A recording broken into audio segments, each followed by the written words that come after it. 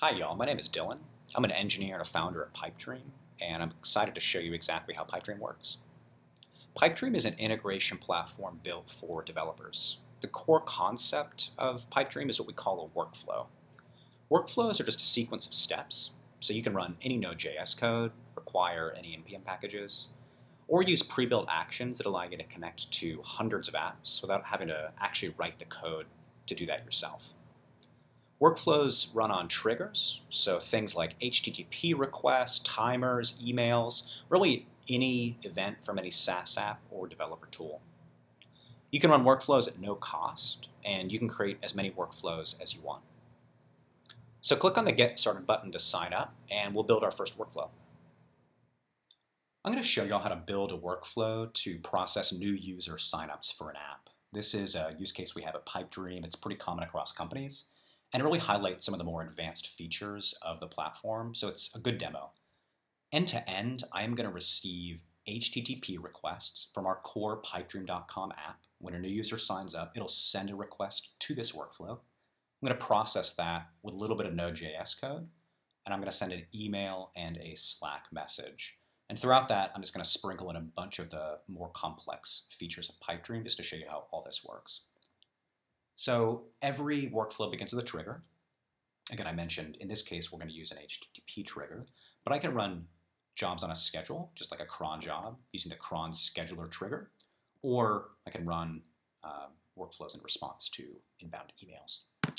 When I select the HTTP trigger, we automatically generate an endpoint URL specific to your workflow. Any requests sent to this URL run the rest of the workflow. When I want to simulate a request when I'm just testing my workflow, though, I don't want to have to go back and forth between curl or Postman or some other HTTP client. So we have this send test event button here that'll actually send a test request to this endpoint URL. And I can modify the data that gets sent right here. I'll save that and send a test event. I see the event show up in the inspector here, and then I see the event data just below my trigger. So there's a bunch of HTTP-specific metadata that we'll expose for you here, the method, the headers. If I expand the body, we automatically inferred this as JSON, and then we actually convert the event body to its JavaScript object equivalent. So this whole thing is a JavaScript object that you can reference in future steps, and I'll show you how that works now. I'm going to add a new step. In this case, I'm going to run Node.js code. So every step is just a function. And by default, this step gets two parameters, the event that triggered our workflow as the event variable here, and then a steps object that contains data returned from steps above this current step. And I'll show you how that works in just a second. For now, I'm going to see what event.body.name contains. To actually memorialize these changes, I want to hit deploy, and that cuts a new version of our workflow and deploys that to Pipedream servers. We increment the version here, and then any new request sent to this endpoint URL run against the newest version of the code. So I see the new event here, I scroll down, and I see that console.log statement directly below my step. So all standard output produced from steps is coupled to the step. It makes it really easy to troubleshoot. So now, like I mentioned, we need to return data from steps so that we can use that data in the next step. Again, steps are just functions, and so I receive input, I produce output. You can use traditional return statements, which will end the execution of this step, return the data, and then move on to the next step. But I'm going to show you a slightly more advanced way to return values from Pipedream that make it a little easier to work with. So we have this method of returning data via step exports, as we call them, by setting properties of the this object. So in the context of steps, this refers to the current step. And if I set a property first name, I export data at that property. And I'll show you how this works end to end. So this.firstName, I want to be equal to event.body.name. I'll split that on spaces, and then grab the first element of that array. I'll deploy my change. and send a new test event. When this runs, I see the original console.log statement. In addition to this, steps.node.js.firstName. Steps.node.js is the name of the step. First name holds the value Luke that I extracted here. So I can reference that in later steps of my workflow. Just like functions, I can name steps just to make this a little more descriptive. So before I move on, I'm just going to say this step is called getFirstName. When I run this one more time, instead of steps.node.js, I see steps.getFirstName.firstName as the exported value. So let's see how we can reference this. I'm going to add a new step. In this case, I'm going to send an email. This is one of our hundreds of actions that Pipedream supports. So we're adding more actions every day. Actions are just code that Pipedream packages for you in a function that allows you to pass input values in form parameters. We add validation, nice labels. Actions are meant to be, again, functions that are really easy for you to use. You have access to event and steps, just like you do in code steps. So as the subject of my email, I'm going to email myself. This action sends an email to the user you registered on Pipedream. Let's say new user, event.body.name. We smartly recognize, again, the structure of event as a JavaScript object, and then the last event that was sent will extract the value and show you that here, just to show you exactly what you're about to send. Just an example. The text, I'm going to say, tell steps.getFirstName.firstName, thanks for signing up. I'll deploy this, and I'll send one more test event. End to end now, I've parsed the first name, I'm sending myself an email, and if I check my email, I should see new user Luke Skywalker, tell Luke thanks for signing up. Let's add one more action to show you a little more complex example of how to connect an account. So we use Slack at Pipedream, and I want to notify the rest of the team that a user has signed up. I'm going to add a new step. I'm going to search for Slack. Having chosen Slack, I'm presented with all of Slack's actions. Slack has hundreds of possible things you can do with their API. So we're supporting more and more apps every day. Just search in that search box. If you don't see the app that you need to use, please reach out on our community or via support just to let us know, because we're very happy to add it for you and try to generate actions that'll make your life easier. In this case, I know the API endpoint I need to hit is called chat.postMessage. So I search for that. This sends a message to a channel.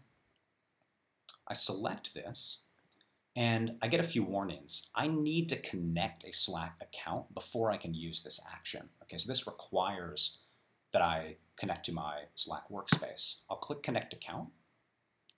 This opens up an OAuth flow that authorizes Pipedream to make API requests on my behalf. Note that there's quite a few scopes here, but we're working on a way to pass dynamic scope, so you can really tightly scope only exactly what you need to do for this specific step, and we want to give developers that control. So I'll allow the channel, in this case, is new users. I set up this new users channel over here in this workspace. The text, I just want to be a simple notification for now. Event.body.name. Okay, I'll just tell everybody there's a new user that signed up. I'm going to deploy this. And I'm going to send a new test event.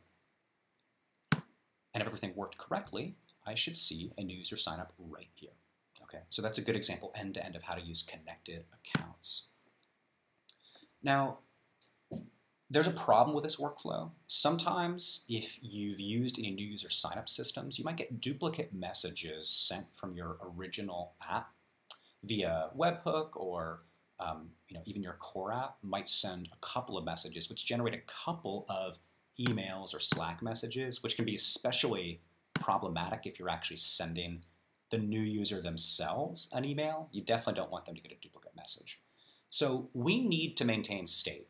We need to know what users have we already emailed, or in our case, what users have we told ourselves signed up. And we need to make sure we don't send duplicate messages if we receive duplicate inbound requests. So in general, I just need to maintain state in my workflow, and Pipedream has a pretty convenient way to do that. I'm going to add a new step up here near the top of my workflow to run new node.js code. And I want to walk through this code end to end to show you how this works.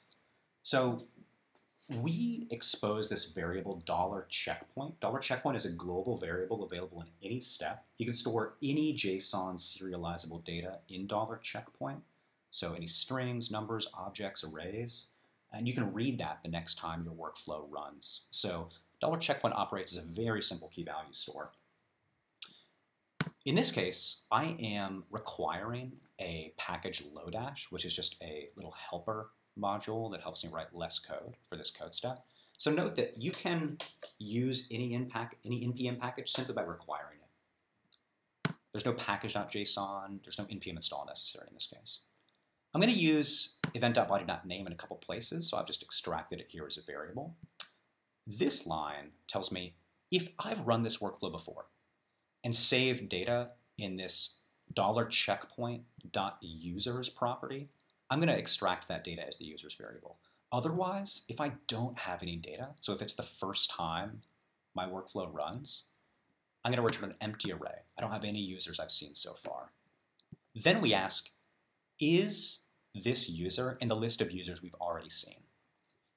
If it is, and this is a duplicate message, we say, we've already sent a message for name. $end ends the execution of your workflow early. This is also a special Pipedream function available in any step that lets you pass it an optional message, and that message appears directly below the code step or in the inspector to show you this workflow ended early for this reason. And I'll show you how that works in just a moment. If we have not seen this user, we add the name to the list of users seen so far, and then we finally save that modified data in $checkpoint. So this is kind of a trivial application of checkpointing, and some of you advanced developers may already see that this array of users can get very, very large. So we can refactor this code, but the core concept here is that $checkpoint just lets you save any JSON serializable data in a specific workflow and then read that in future executions. The data you save in $checkpoint is specific to that workflow. So data in a different workflow for $checkpoint will be different. And our docs have a lot more information on this. I'm going to deploy this. I'm going to send a new test event. Since this is the first time I've added this code, I will get a duplicate message sent to Slack and email, okay? Because there was no state that I'd saved indicating that I'd already processed Luke Skywalker. The next time I send this message, we see already sent message for Luke Skywalker. So you can see it very clearly under the step where $end was called and in the inspector that we ended the workflow execution early, and we display the execution end right here. There is so much more that I wish we could go over in this demo video about Pipedream. You can add a README to your workflow and share it publicly. You can actually add collaborators to your workflow, forward any errors that are raised in your workflow to a global error workflow, which lets you run code on errors and send those to Slack or PagerDuty. You can modify settings to enable Vim keyboard shortcuts or add environment variables. If you're looking for more information about real-world use cases and how people are using Pipedream, we've got some great tutorial workflows at the top of the Explore page. We've got some featured workflows in the community for how people are actually using Pipedream for a variety of applications to send data to S3, AWS, and just GitHub webhooks, Twitter data, all these really neat use cases. We'd love if you joined our Slack community. You can sign up right here on the community page. We do support here. We'd love to hear feedback. Honestly, all we're looking for right now is for you to use the platform and for you to tell us how we can make it better. So we'd love if you could join Slack and give us any honest feedback there. And then our docs have quite a bit of information on all the advanced features of Pipedream. We try to keep them up to date. So please take a look. and let us know if you have any questions. Thanks a lot for watching, and have fun using Pipedream.